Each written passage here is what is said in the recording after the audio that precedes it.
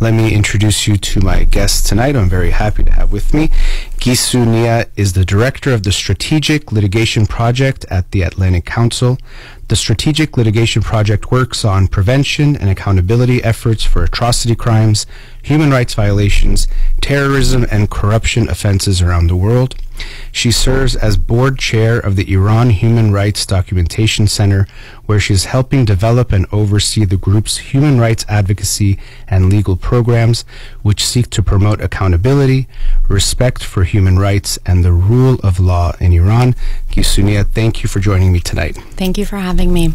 So I'm so happy to have you on because I want to keep the conversation about what is going on in Iran going, and also for me to learn more about what's happening. And I thought you'd be a great person to bring on to tell us a bit more about how we got here, what's going on, even some things individuals can do, but also the international community can do based on your experience and expertise.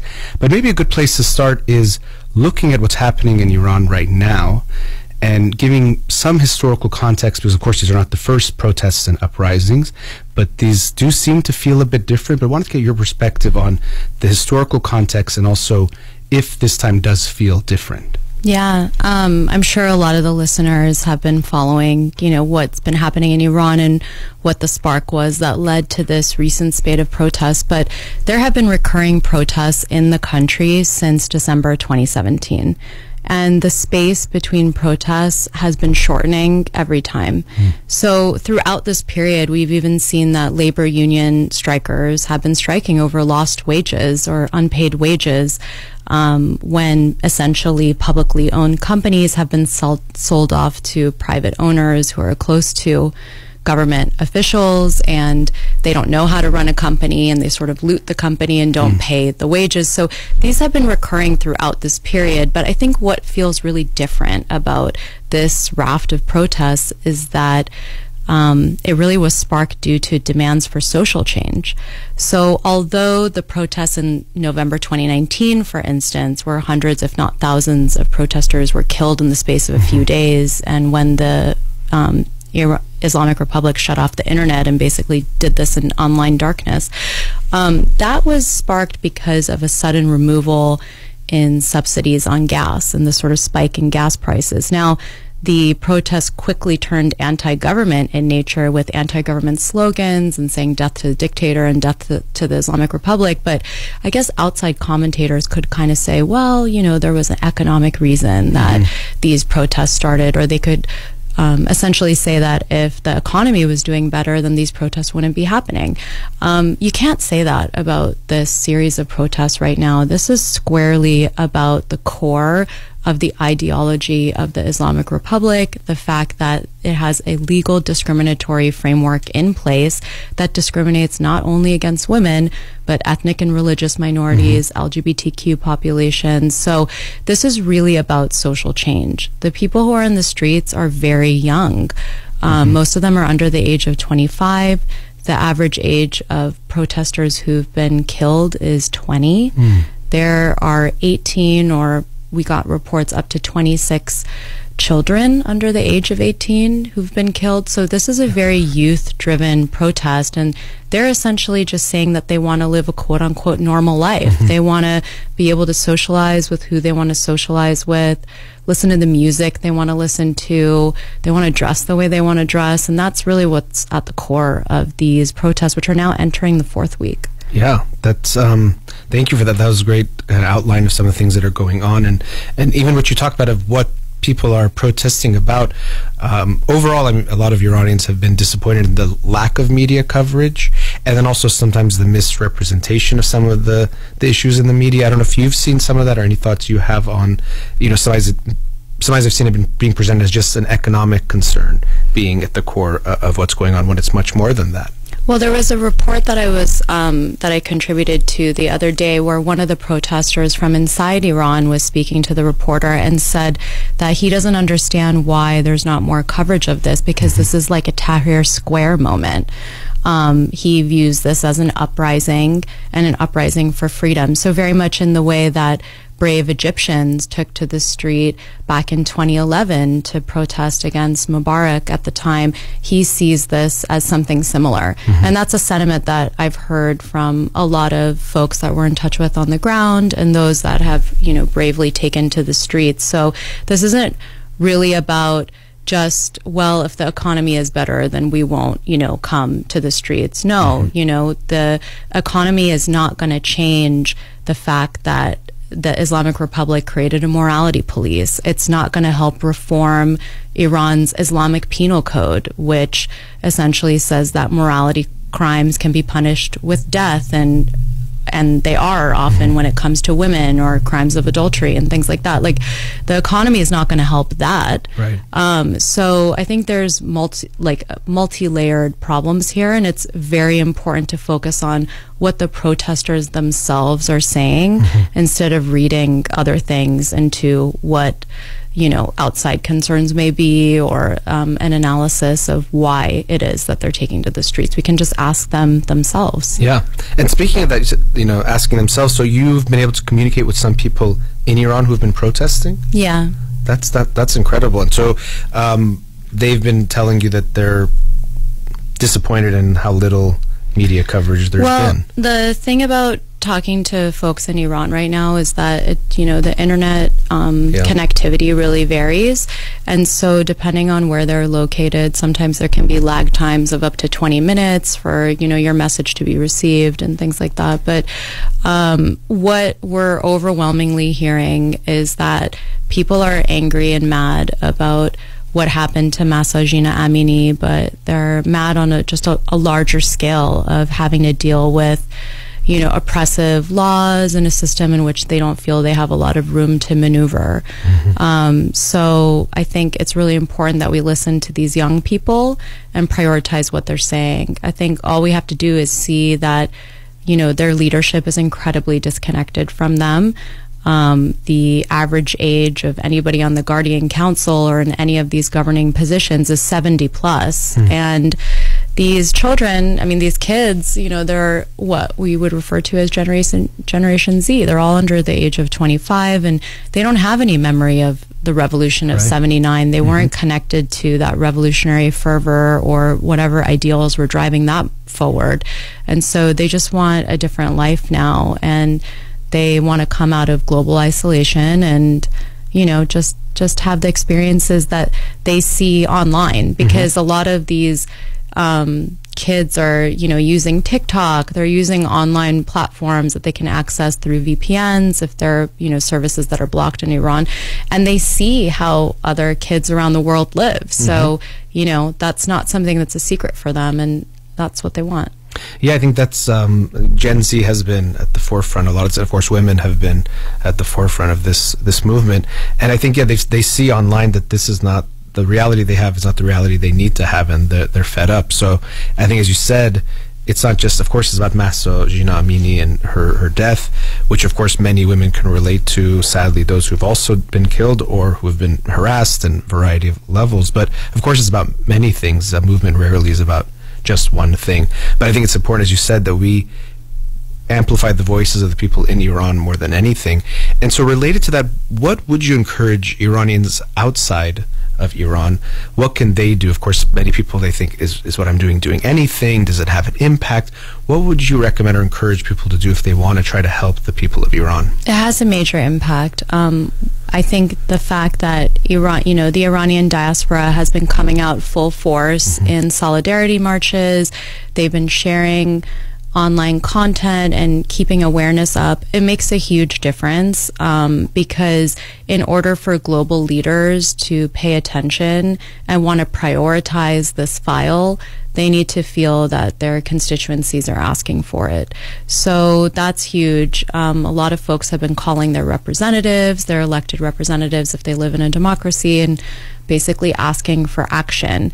And, that action can take a range of forms, but I think there's a lot of baseline things that countries and the international community can do to help the protesters in Iran and basically not to get in their way. And so, that includes things like ensuring that there's a UN mechanism that can investigate what's, in terms of the violations that the government is committing, to basically keep a repository of that evidence that could be admissible in any future trials against these perpetrators. That could look like wanting to crack down on Islamic Republic officials and those who are linked to the regime that have their assets offshore. So a lot of these, people who are publicly denouncing the West, their children live, work, and study in North America and Europe, and they themselves have assets and property abroad. And so a lot of times people are really surprised to hear that, because they think that due to, targeted sanctions and a lot of tough rhetoric, that wouldn't be the case, but it actually is. So we've got to close those loopholes. Yeah, because I think even myself included in this, when I talk to some people, they're like, we're not even sure what to hope for, like how people can help, like as far as other countries. And of course there's a history of the West trying to help, maybe with air quotes, and sometimes serving their own motives and maybe making a mess of things more than helping. So I think people are wondering, should we be asking people, but you're saying, reach out to your public officials. I think, awareness is one of the things we have to make sure that this doesn't die out, or that the attention doesn't die out, especially with the internet being, so compromised within Iran. So, as this is one of those things where I feel like, being a keyboard warrior, people are sometimes like, does it make a difference? And this is one of those instances where it actually can make a difference, just to make sure it's out there. People are seeing the videos, footage, whatever it is that you can share, to keep doing that. You're saying you think that does have an impact? Absolutely. I mean, right now, for example, at the UN, there's a range of priorities. There is the fact that Russia had launched a full-scale invasion in Ukraine back in February. There is the flawed withdrawal from Afghanistan. There are the issues affecting the Uyghurs in China. So, there's no short list, basically, of issues that the UN is dealing with and that are before the UN Human Rights Council. So in order for Iran and what's happening within the territory of Iran to be viewed as a priority, there really needs to be that sense of public pressure that, not only the Iranian diaspora community, but that others are calling for it. So when Dua Lipa tweets about it, it actually makes a difference. So it's not just for fluff, and it's not just some sort of performative solidarity or activism. It actually makes a difference in terms of world leaders saying, oh, this is on the agenda of, people, they're watching, they're paying attention, it matters to them. So it does actually make a difference. All the more so if you're a constituent of an elected representative and if you're calling their office and letting them know that you care. Our contacts on the Hill were saying, in the past weeks that they were just getting deluged by calls, or that there was a significant amount of calls.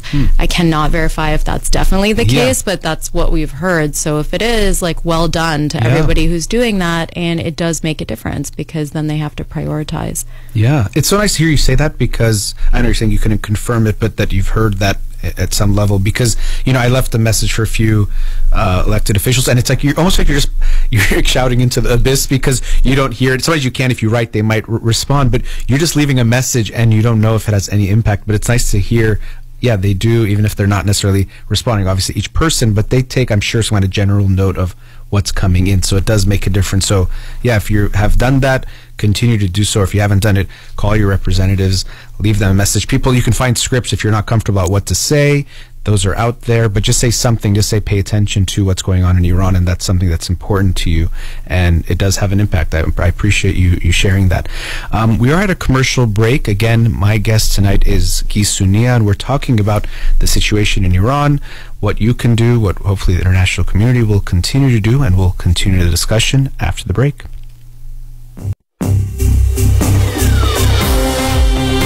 Welcome back. Again, my guest tonight, human rights lawyer Gissou Nia.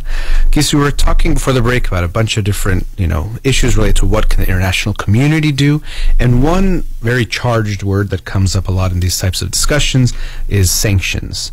And so I wanted to get your thoughts. I know it's a very broad topic, but some thoughts on sanctions, because sometimes people just think, is it good or bad? Should we have them or not? But I'm sure the answer is much more complex than that. So I wanted to get your thoughts on that topic. I think there's a lot of confusion about what sanctions are. There's lots of different types of sanctions. So the sort of sanctions that I work on are targeted human rights sanctions. What that means is asset freezes or travel bans on top violators, like human rights violators that are in the Islamic Republic, that are part of the leadership, that are responsible for torturing prisoners in custody, responsible for not giving fair trials, for sentencing juveniles to execution, that kind of offense. That is who we seek to have targeted human rights sanctions on. And a lot of commentators might say, well, these are just symbolic. A lot of these folks don't really have assets elsewhere, because obviously the assets that could be frozen are, they wouldn't apply to any assets that are in Iran, obviously. There would be no jurisdictional reach. But let's say the EU, for example, wants to use their global Magnitsky type sanctions, which is a specific type of sanctions that will sanction human rights violators from anywhere in the world. Let's say they want to use that and sanction somebody who's high up in the intelligence ministry for what they see as, surveillance of journalists and torture of journalists or something along these lines. A lot of times the argument is, well, they don't have any assets in the European Union, so why would this be useful? But that's not necessarily true. A lot of the mid to lower level perpetrators actually do have assets in North America and Europe. A lot of times it's, there's a range of ways that they try to hide those assets so that it's not title in their name. Also, their children live, work, and study in North America and Europe, as I've said. So there's a lot of ways that this money can make it into other jurisdictions outside of Iran. And there should be a zero tolerance policy for that. Now, for any assets that are actually there, I think it's not only enough to just freeze them, because freezing the assets is really supposed to try to induce behavior change. Sanctions, targeted sanctions at their core, are really about trying to change the behaviors of the individuals that the targeted sanctions are placed on. We saw that, for example, with Russian oligarchs and with countries trying to seize their yachts and prevent them from getting visas, and because they enjoy these very lavish lifestyles outside of Russia, the view was that that might induce them to make some changes. But with the situation of Iran, where you have chronic human rights violators and where some of these individuals don't appear to be interested in modifying their behavior, I think there's a real argument to say that targeted sanctions should be used as accountability tools instead. And what I mean by that is that I think some of those assets need to be seized in very much the same way that the Russian oligarch yachts were. And those assets need to be liquidated or used to basically rehabilitate victims and survivors of the crimes of the perpetrators that the assets were seized from. So essentially a transfer from perpetrator to victim. That's what I'd like to see happen. There's a lot of legal hurdles to that happening. Canada is the first country that has passed legislation that would allow for such a repurposing of seized assets of human rights violators, and so I think other countries need to follow their example. But Canada also needs to actually get serious about applying that legislation to the many individuals within its borders that have connections to the IRGC or like the children of SEPA who are there. Yeah. So the targeted sanctions, when you're saying that, would almost most people in the higher government be like, would they fall under that category of people who've done human rights violations at some level? I mean, would it be pretty broad based amongst the government if that were the case? So a lot of government officials in Iran already have, like at the higher level, have some kind of targeted sanctions on them. But a lot of those sanctions were issued in conjunction to alleged nuclear activities or ballistic missiles programs or other things that are more security related. They aren't necessarily issued on the basis of human rights violations. And the reason that that matters is because what I'm proposing in terms of transferring the assets from the perpetrators to the victims would only be possible if those are human rights focused targeted sanctions, because then there would be a sufficient link between the activity that they're being sanctioned for and, the person that, and the victim or survivor that the assets are going to. The other day we saw that the U.S. government issued a new raft of sanctions on 7, top senior leaders within the Islamic Republic who are responsible for internet censorship and internet shutdowns and also violence on protesters. One of those individuals had previously been designated under, nuclear program authorities, but now he was redesignated with the human rights targeted sanctions. And so I think we need to see more of that for anybody in the leadership that is culpable, has culpability for human rights violations. And do those types of sanctions have fairly immediate effect, or impact, I should say? Would it, do you see that in what's happening right now in Iran and everything? It's very dynamic and things are, day to day might be changing. Do you think that could have a more short-term impact, or is that something that might have a longer term? Well, I think it'll definitely have an accountability. There's an accountability aspect to it, which I think is a longer term type of process. But what it does is it immediately, as soon as the sanctions orders are handed down, and also banks and any relevant authorities are alerted to the designation, then it would mean that their assets are frozen, and also that they have travel bans. So if they previously were getting visas into a country that has now issued a travel ban, then they would no longer have that kind of access. And so again, a lot of high level officials in the Islamic Republic already have targeted sanctions on them, but a lot of mid to lower perpetrators don't necessarily.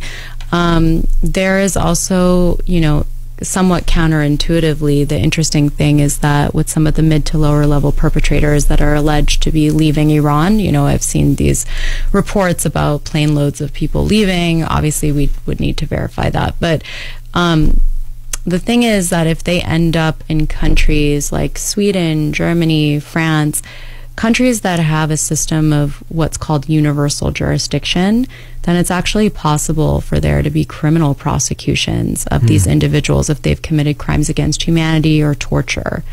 The Iranian human rights community will be very familiar with the first ever universal jurisdiction trial against a representative of the Islamic Republic for core international crimes that was just completed in a Swedish district court this past July. Hamid Nouri was the defendant, and he was convicted for his crimes during the 1988 killings of thousands of political prisoners in Iran's jails. So that was the first ever universal jurisdiction trial on Iran for those core international crimes.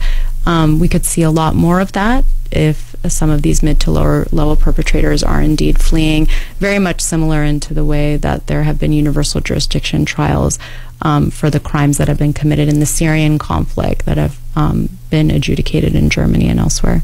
So as you're saying, it's definitely far more than just symbolic, the impact of these types of targeted sanctions, and what people might think of as hurting the people more, that's more like the broad-based sanctions that often get applied. There's different types of sanctions. There's broad-based economic sanctions, which can result in inflation and different outcomes. And then there's the targeted sanctions that I'm talking about, which are really just designations on individuals. They're intended to restrict those individuals' movement or their ability to benefit from the global financial system. And so there should be no opposition from anybody to those kinds of targeted sanctions. And if there is opposition, they're probably part of the Islamic Republic, because I can't imagine otherwise why they would be opposed to such a measure. So it's really important to differentiate, because I think a lot of times people talk about sanctions and there's a sort of, negative association with sanctions, but there are different types of sanctions, and targeted sanctions on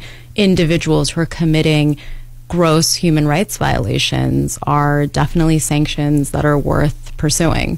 Yeah, that makes sense. It's there's the accountability piece, and then targeting the people who are, the perpetrators, rather than the broad-based sanctions can sometimes affect the general population much more than those in power, and so it kind of could feel like it's just actually benefiting those in power to some degree. Earlier in the last segment, you talked about how there is, as people are talking about, this does feel different, these protests. And I know things are still very hazy and there's limited communication, and of course the government doesn't try to release what they are doing. But the protests, you feel like, are different. How the government is responding, do you feel like that's kind of the same things, or do you notice anything different in the government response thus far? Well, in terms of numbers, right now, there's different estimates, but the group Harana, human rights activists in Iran, which is, a citizen journalist collective inside the country that produces pretty reliable data. As of today, they've said that there's roughly 5,500 arrests, at least 5,500 arrests, many of whom are students, journalists, lots of artists and activists that were just preemptively rounded up. They are reporting that there might be close to 200 deaths total, though they don't, we don't yet have accurate numbers. And the protests are very widespread. So, they're in every province, and there's hundreds of protests that have been, individual protests that have been recorded and documented. So what that means is that these protests are widespread. We did see that on Saturday, Tehran's bazaar was basically shut down, which is very symbolic. Very significant, because those were really, people that were at the core of the revolution of '79. So the fact that this is definitely like the middle to lower classes coming out and protesting, which is the base upon which the revolution was founded, is really quite significant. I think the population is pretty angry that the ruling elites basically are living lavish lifestyles. In past years, there have been Instagram accounts and Twitter accounts dedicated to sort of revealing like the lifestyles of quote unquote the Aghazadehs, basically like the children of these supposedly pious elites, and you see that their only god is really money, power, and it's all through corrupt means, right? So understanding that is, really, I think, reflective of the disconnect between the people and the rulers who basically no longer properly represent them. But in terms of response, we're seeing that the Islamic Republic is engaging in violence. So there was a pretty bloody situation in Zahedan and Sistan and Baluchistan province about a week ago. And then we saw that, yesterday and today, the Islamic Republic of Iran state security forces are going into Sanandaj and Kurdistan province and essentially like clamping down. We heard gunfire and use of tear gas. We saw that the Islamic Republic was besieging Sharif University of Technology, which is really like, Iran's MIT, essentially one of the top engineering schools in the world, and sort of, shooting paintballs at the students who are just running with their backpacks, and that's Iran's best and brightest. So this Islamic Republic seems that it actually, if it says it cares about its economy, I don't understand how shooting at your most talented, brightest minds would serve any purpose. So I think it becomes clear, like, this is all about preservation of power and not really about the future of Iran. Totally. And actually, something you mentioned, I've heard some commentators say Iran might have the country with the biggest disconnect between the people in power and the people. It's just such a, it's just, they're so separate, and it's such a disconnection there.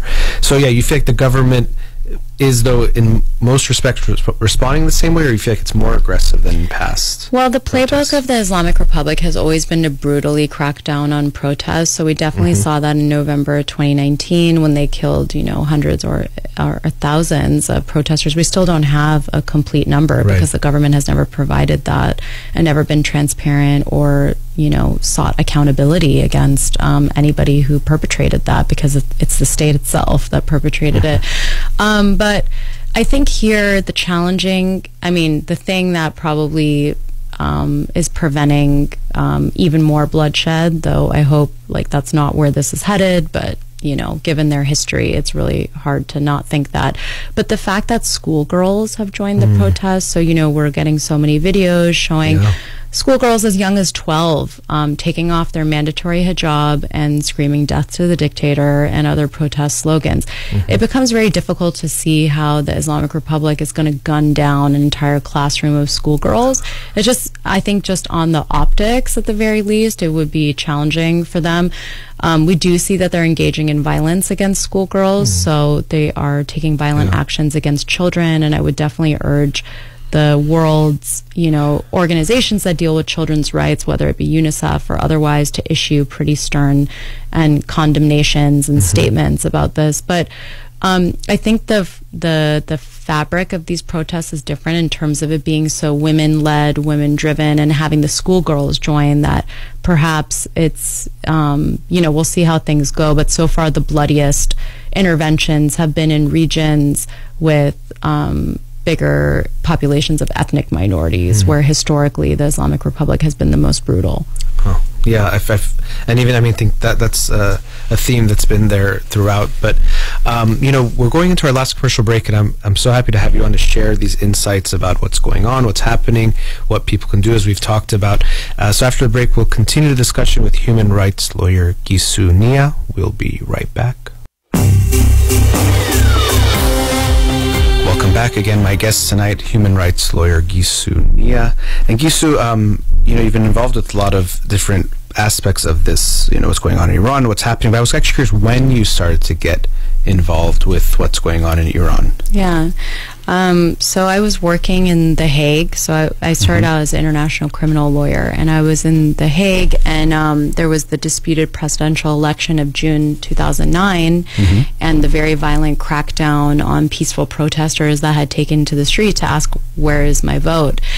And that was really the impetus for me to get involved, because I'm, Iranian American. I wasn't living in Iran. I had visited Iran plenty of times, but I wasn't living in Iran, and I had never been working on Iran. But then I saw what was happening, and I realized that the skills that I had learned in The Hague when it came to investigation of atrocity crimes and being able to put together files for accountability's sake could probably be useful in this context. And so that's when I first got involved, and that was, I guess, 13 years ago. So it's been a while.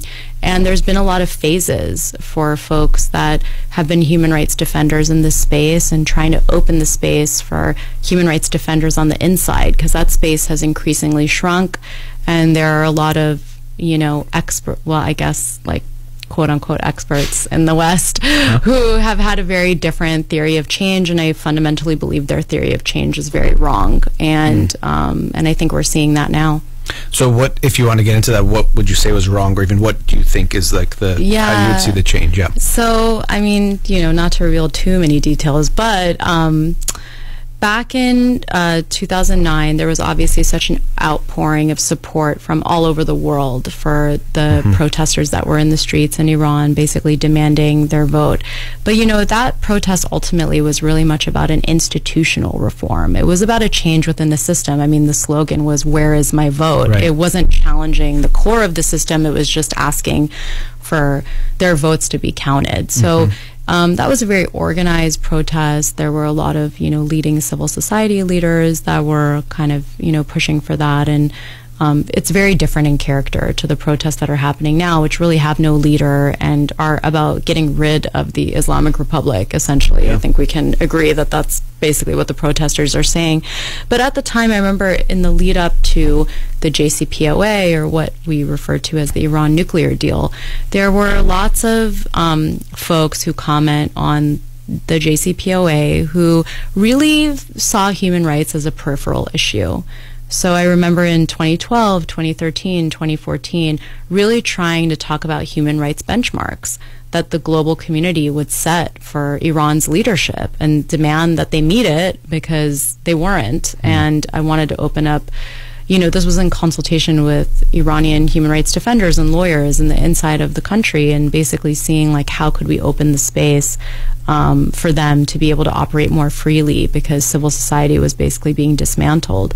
And I just remember the conventional wisdom of a lot of these folks who really weren't, these folks at think tanks and otherwise, who really weren't connected to communities on the ground, essentially thinking that human rights is not an important issue, that it's not a core issue, and that security issues need to be dealt with first, and that the economy needs to be sorted out first, and then discussion of human rights could follow after. And I think if you're a woman, I don't know how you could possibly have that position, given that if I'm in Iran, my testimony is worth half that of a man's in a courtroom, given that I do not have the same rights in marriage, divorce, inheritance, or custody as a man, and I'm essentially treated as a second-class citizen in Iran. The mandatory hijab is just the most visible symbol of that gender oppressive legal framework. And so for me, it was just completely baffling how this could not be taken as part and parcel of how change would come in the country, and that obviously respect for human rights is core to that and core to any long-term stability in Iran. Now, of course, we see a lot of people have really changed their tune and have done some pretty sharp pivots, because maybe they realized that their way of thinking wasn't actually on, and maybe they had thought that there was a path for reform, but I just don't know what they were basing that on. If you look at the Islamic Republic, structurally speaking, they have an unelected supreme leader who makes all the decisions. He's the ultimate decision maker. There's a very convoluted system that looks like, gives the veneer of representative government, or that there are multiple decision makers, but really, the buck stops with him. And he's been in that position since 1989. He's 83. He is increasingly paranoid and delusional. If anybody watches his speeches, I try not to, but sometimes we have to. Dictators almost always become more paranoid as they get older, because they're just, understandably, you're creating more enemies, you're more worried about that. And I saw the chart, you put a chart on Twitter, or someone had put in it. It was, I really looked at it for like 5 minutes, and I couldn't understand what was going on. And I think you said it was intentionally convoluted to kind of obfuscate that he's making all, he has all the power, but it looks like it's spread and there's some kind of checks and balances. No, he definitely has all the power. I mean, the flavor of things can shift mildly, with different folks in the presidency or whatever, but ultimately, everything comes down to him, or the very powerful IRGC. And so when Soleimani was alive, he was making a lot of the foreign policy decisions. In fact, I don't know how much the foreign minister was involved in some of those decisions. But the point is that these are unelected officials. There's a lot of talk in global media about presidential elections in Iran, but those are not free or fair. The candidates are heavily vetted. I, as a woman, cannot run for president. And it's really more of a selection. And furthermore, it's really just the position that Khamenei sends to kind of dangle out to world leaders. He sends the president to UN General Assembly in New York, because Khamenei himself hasn't left Iran in decades. But they have no real power. And so we're talking about an unelected, unaccountable regime. The question is, how would reform take place within a system that doesn't really have political parties, doesn't have representative government, doesn't have a free press, doesn't have a flourishing civil society? I'm just confused as to what people see as the path forward. And so this argument about incremental reform, I think there may have been one period in time many decades ago where, maybe the country could have gone in a different direction, and but it didn't happen. And so a lot of those folks that previously, had that analysis and sort of were very patronizing, I'd say, of anybody that had a human rights focused or a human rights centered analysis, are really starting to eat their words, because they see that they ultimately were not correct, and that human rights really is going to be at the core of any youth-driven, women-led change in the country. Yeah, when you're talking about the Green Movement, where is my vote, which was understandable that they were frustrated about that, but of course when you're saying where is my vote, it in some ways legitimizes the government that's in power, saying that I want them to accept my vote, and we see a very different flavor in the protest now. So that was 2009, and so you see it very differently now, that now it's not about where's my vote, and within the government they want something totally different, and what they want now is regime change, which is very clear in what they're chanting and what people are saying in the streets.